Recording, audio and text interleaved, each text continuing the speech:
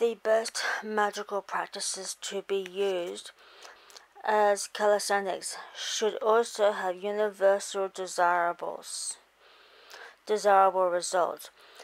Magic causes change in the world, so you must be certain you actually want that change to occur. Unlike other skills, magic is virtually impossible to practice without actually doing it. As with the contents of Pandora's box, once energy is released into the world, it's pretty much impossible to call back again. Intent and will very rarely accept "oops" or "I didn't mean it" and undo themselves. That means you must be extremely careful with how you practice as you learn.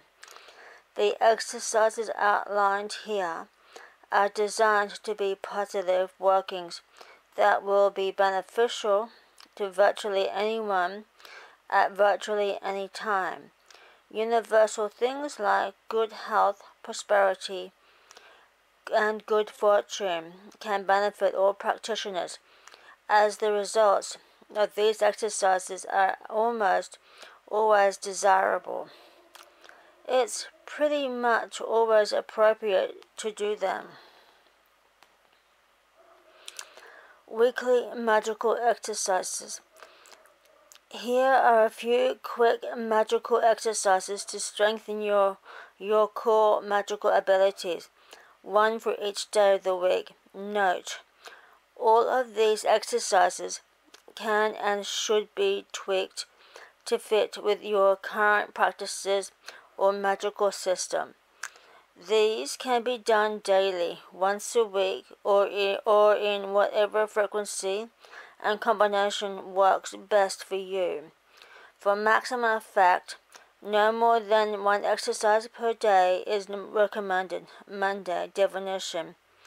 Do a simple divination of what I need to know about the coming week, or when I focus my energies this week, using whatever form of divination you wish to increase your skill in.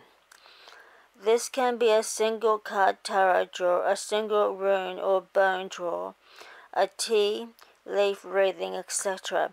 Confine this exercise to simple single interpretation readings, rather than multi-object spreads or in-depth explorations of a topic.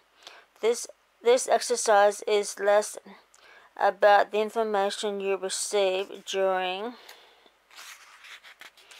the reading, and more about becoming comfortable with the method of divination and recognizing the energies of divination. It can be helpful to write down the results of the divination and how you felt while doing it in order to recognize patterns in the information and to better understand how your energies move while divining.